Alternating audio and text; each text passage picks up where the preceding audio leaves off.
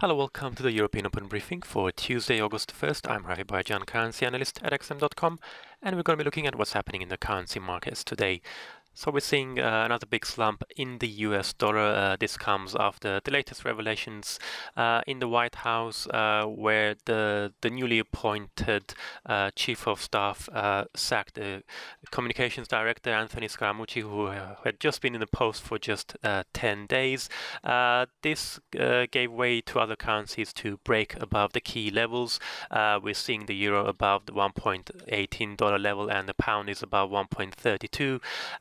The Aussie did break above 0.80 level. It didn't manage to make new highs though, and it did retreat after the RBA's monetary policy statement, where the central bank warned about a rising exchange rate. And in commodities, oil prices are doing rather well at 2-month highs, despite only limited sanctions by the US on the Venezuelan government. So let's start now having a closer look at what's happening with the dollar. We can see both the dollar index and the dollar yen pair are at near fresh lows. Yesterday, the dollar index touched the 14-month low, 92.78. Dollar yen is at a near 7-week low, 109.98. It has climbed slightly above the 110 level, so they're pretty much the dollar is pretty much still subdued this morning.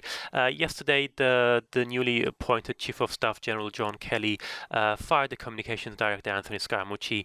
This comes after some rather obscene remarks by Scaramucci during an interview with the New Yorker last week, and we had already seen the resignation of the White House spokesman Sean Spicer and the previous Chief of Staff Reince Priebus, all due to the appointment of Scaramucci. So it is hoped that John Kelly's appointment will bring in some discipline to the White House, but overall, the latest episode has further dented confidence in the Trump administration to deliver on the big tax reforms and infrastructure spending, which were part of his election pledges. Plus, on top of that, we've got declining expectations of a Fed rate hike. Having said that, we do have some key data out later today: the ISM manufacturing PMI. And the personal consumption and spending figures, plus the PCE price index. So if we do see some strong readings there, we could see some the expectations of another rate hike this year being reignited. Let's move on to the euro now. We can see the euro surged yesterday to top the 1.18 level for the first time since January 2015. It's also at a 2.5-year high against the Swiss franc of 1.1454. The single currency is basically benefiting from the expectations that the ECB will begin tightening monetary policy early next year. Although, despite that surge, we did see some rather strong Eurozone data where there was less of a reaction in the euro. The core inflation, the flash core inflation reading for July saw an unexpected pickup to 1.3% year on year, and the unemployment rate unexpectedly fell to 9.1%. But the main rise for the euro came on the back of the dollar weakness. We've got flash GDP numbers for the Eurozone later today, so those will be closely watched. Looking at the pound, even the pound is doing very well against the US dollar. It's risen above the 1.32 level for the first time since September 2016. We've got PMI figures coming out this week, starting with the manufacturing PMI today. The big focus, though, will be the Bank of England's Super Thursday, where we're going to have the latest monetary policy decision, the meeting minutes, and the quarterly inflation report. It's going to be interesting to see whether we're going to have, once again, another split vote. If you recall, at the last meeting, we had a 5-3 vote, 3 members voting for a rate hike, and we've had some hawkish remarks since then, but most analysts expect the Bank of England to stay on hold for some time yet. It's also going to be interesting to see whether in the inflation report the bank is going to downgrade its growth and inflation forecasts, given the fact that recent data out of the UK has been on the downside. We saw a sharp slowdown in the first half of the year. Overall, though, apart from the weaker dollar, the recent talk of the fact that the UK government is warming up to the idea of a transition deal once the UK leaves the EU. That has supported the pound amid weak data overall for the UK.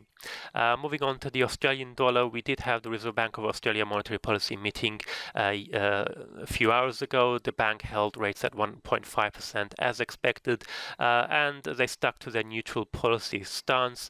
The Aussie had climbed to around 0.8040 level before retreating after the RBA statement. It fell to around 0.80 level.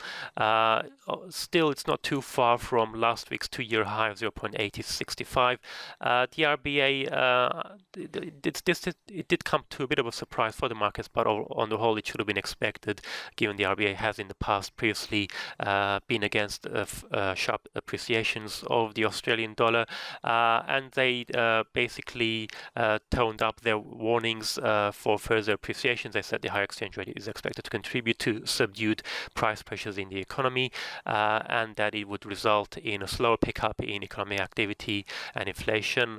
They also said overall they were very upbeat about the economy, but they did say that the slow growth in real wages could restrain spending levels. So that's why we're seeing that slight reversal in the Australian dollar. Quick look at oil prices now, because oil prices did jump high yesterday.